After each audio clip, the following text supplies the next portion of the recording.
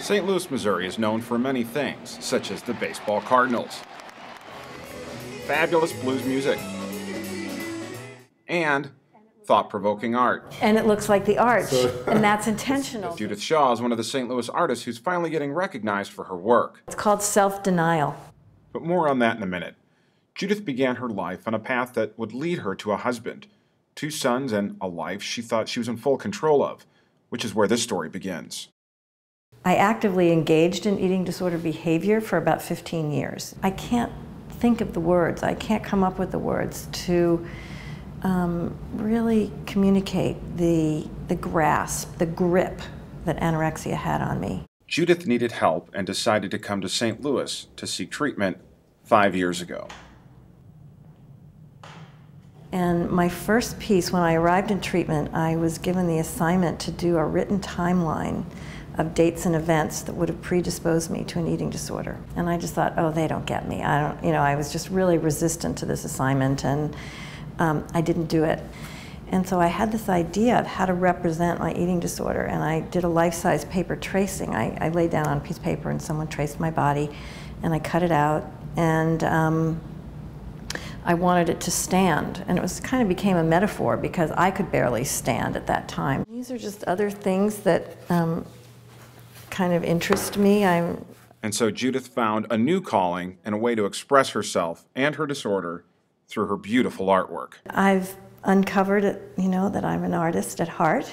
I work with a lot of found objects, and so whenever I see anything, I could be at the supermarket, or I could be driving, or I could be passing, something along the highway, and I just see something that grabs me. It's like a material that looks like something that describes how I feel.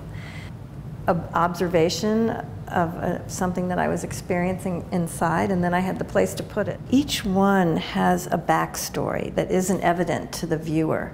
So the one that's on the cover of my book, which is called Somebody, that was done after a meal, and I put plaster on my torso, and I, intentionally, so just the whole process of making that, where I had to put Vaseline on my body, so kind of getting to befriend myself and allowing the belly to be full.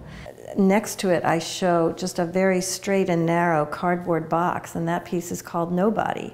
I mean, at one point in my life, I really wanted to be as thin as that box. I thought I would really be happy if I could be as thin as that, straight and narrow box.